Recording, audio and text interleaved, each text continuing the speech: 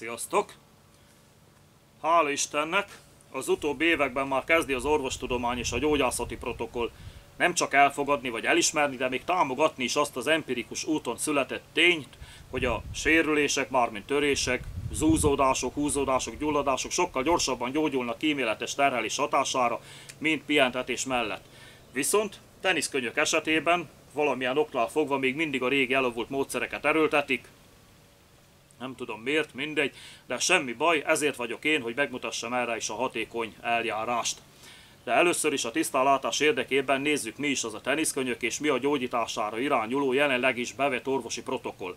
Tehát teniszkönyök latinul, ahogy a diagnózison is szerepel, Epicondylitis, humeri, lateralis. Szó szerinti fordításában ez úgy néz ki, hogy lateralis, tehát külső, vagyis a testünktől távolabb eső oldal, humeri, felkarcsonti, Epicondylitis a csont bütykös végét érintő gyulladásos megbetegedés.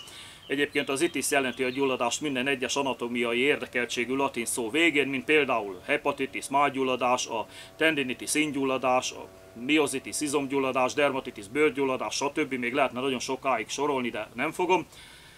Mert itt most éppen az epicondyluszt érintő gyulladásról van szó, amit ezért epicondylitisnek nevezünk. Egyébként csúcs nyúlványa szó szerinti jelentése, már ha esetleg valakit érdekel, és azért vannak a magyarhoz viszonyítva fordított sorrendben elhelyezve a latinban a szavak, mert most már ugye ezt is láthatjuk belőle, mert hát igazából nem is tudom, talán azért, mert a latin az egy ilyen fura nyelv, de a latin számára viszont a magyar a fura, úgyhogy ezzel nem is kell törődni, hülyeség ezen agyalni.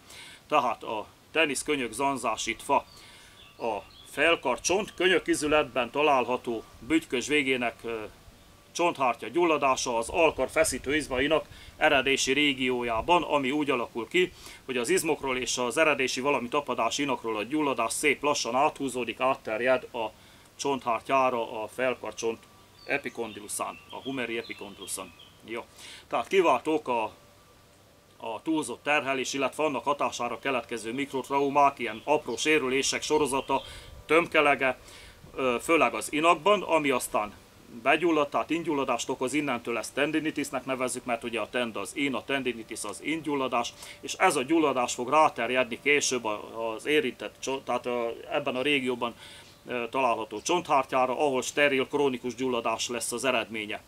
Ami, ha nem úgy kezeljük, ahogy kell, akkor mit tudom én, hetekig, hónapokig, de visszatérő problémaként akár éveken keresztül is tehát keserítheti a mindennapjainkat, sokáig elkísérhet bennünket, jelentős életminőség romlást okozva, ezzel hasonlóan sok más, illetve hát minden betegséghez hasonlóan, mert minden betegség rombolja az életminőséget. Mindegy, más téma. Egyébként a golfkönyök problémája is ugyanígy néz ki, mint a teniszkönyöké, csak egy érdekességként megemlítem érintőlegesen, csak ott éppen nem a külső, tehát a lateralis, hanem a belső, a közelebb eső, a mediális oldal az érintett, és azért nevezik ezt a problémát teniszkönyöknek, mert a teniszezőknek legalább az 50%-át érinti életében legalább egyszer ez a nyavajatörés.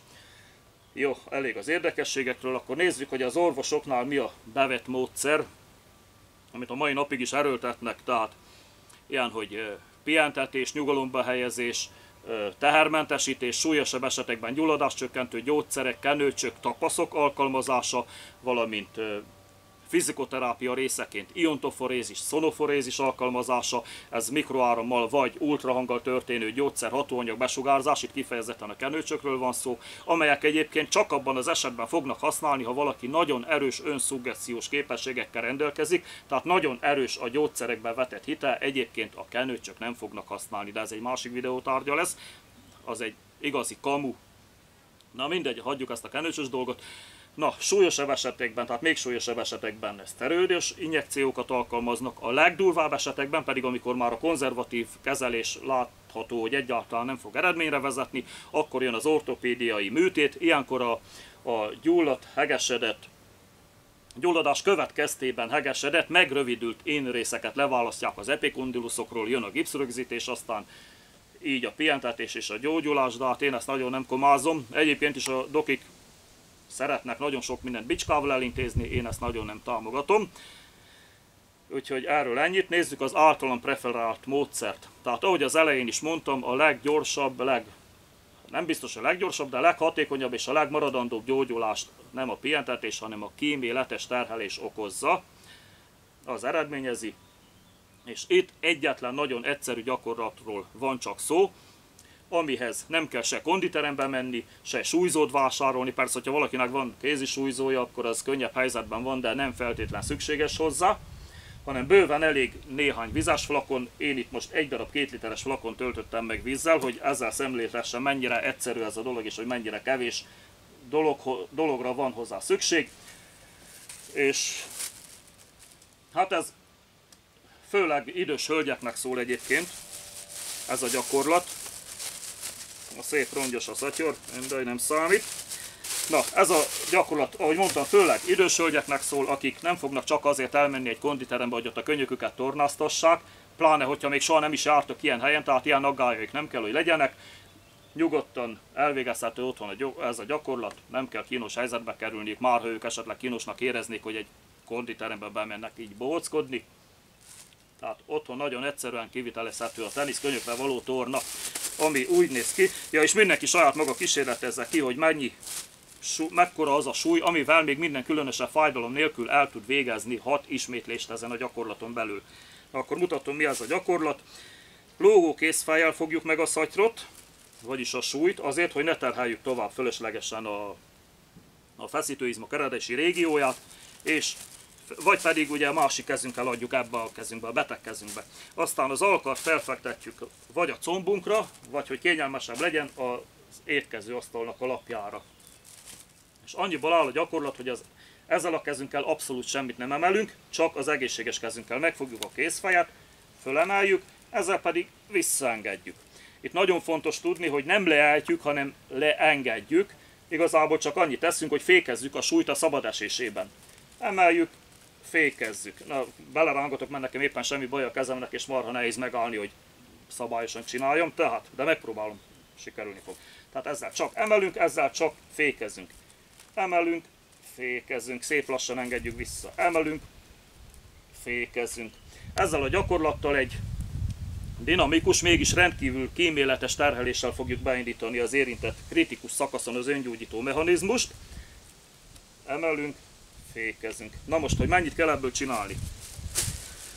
6 ismétlés, aztán pihenünk egy kicsit, néhány percet, vagy amennyivel már azt érezzük, hogy elég volt a pihenés. Tehát 6 ismétlés, pihenő, 6 ismétlés, pihenő, megint 6 ismétlés. Tehát egy alkalommal 3x6-ot csinálunk, és heti 3 alkalommal 1 hónapon keresztül. Most lesz, akinek 2 hónapra is szüksége lesz a teljes gyógyuláshoz, de általában elég az 1 hónap is, kinél milyen súlyosságú a probléma. De na mindegy, max. 2 hónap az egész. Tehát 3x6 ismétlés 1 alkalommal, heti 3 alkalom 1 hónapon keresztül, de lehet, hogy van akinél 2 hónapon keresztül. Úgyhogy ez az egész torna, ezzel már nagyon jó eséllyel megelőzhetjük azt, hogy most nem, mindegy, fölösleges erről beszélni, megelőzhetjük, nem előzhetjük még. Először ezt kell csinálni, ha valamilyen oknál fogva, bár ez csodának minősülne, ha ez nem segítene, akkor menjünk el orvoshoz, de az ilyen kenőcsök, meg a tapaszok, ez mind ilyen falrahány borsó, igazából, ahogy mondtam, tényleg csak akkor használ, hogyha valaki nagyon hisz benne. Ilyen, hogy szteroides injekciók, azok meg pillanatnyi gyógyulást okoznak, hát de ez nagyon átmenetű, inkább csak tünetelfedés, utána még súlyosbodhatnak a tünetek, az meg, hogy műtét. Na minden, jó van, ne szaporítsuk tovább a szót. Ezzel a gyakorlattal gyönyörűen gyógyítható a teniszkönyök, mint betegség. Úgyhogy további jó egészséget, illetve hogyha ennek köszönhetően gyógyultunk meg, akkor vissza nem térő teniszkönyökös állapotot, tehát jó egészséget mindenkinek. Oké, elég a szavak szaporításából. Köszönöm a figyelmet, és szevasztok!